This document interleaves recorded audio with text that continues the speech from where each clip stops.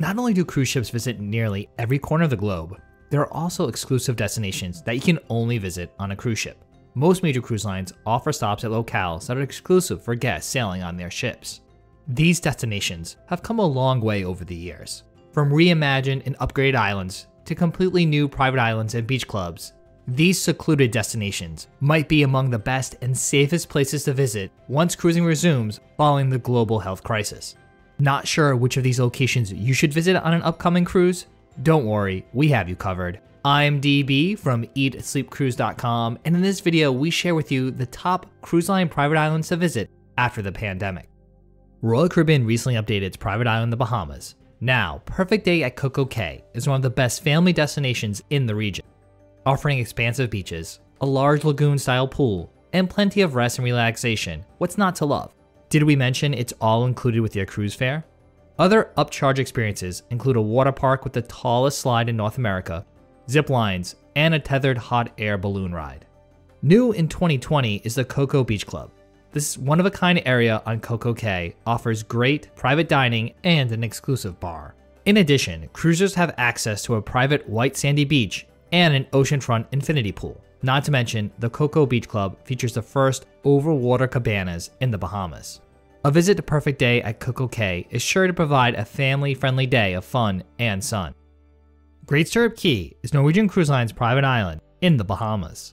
Great Stirrup Cay was the first cruise line private island and was acquired back in the 1970s. This 250-acre retreat, which is in close proximity to Nassau, Bahamas, has recently been enhanced as well. Not to be outdone by the competitors, Norwegian Cruise Line has updated its private cruise destination with the addition of a zip line, new shore excursions like swimming with the pigs, and the exclusive Silver Cove. If you're looking for the ultimate day of relaxation, then you will love the new Silver Cove. This exclusive retreat offers cruisers a pristine lagoon, a private restaurant, access to the Moët Bar, and new villas.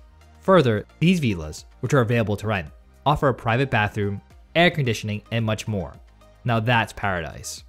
While we can't cruise there just yet, now is the perfect time to book and to begin planning your cruise for 2021. Debuting in late 2019, MSC Cruises' new private island in the Bahamas is certainly one of the top private cruise destinations to visit following the pandemic. MSC Ocean Cay Marine Reserve is located only 65 miles from Miami and offers some of the most pristine shoreline that you will find anywhere in the world. This former sand excavation site offers cruisers 8 beautifully manicured beaches. Further, there are plenty of marine-friendly activities like snorkeling and kayaking, and a complimentary food court. At night, guests can enjoy a lighthouse show, Junkanoo parades, stargazing, fire pits, and much more. Ocean Cay is a unique cruise destination aimed at preserving the oceans and coral reefs and creating a sustainable environment.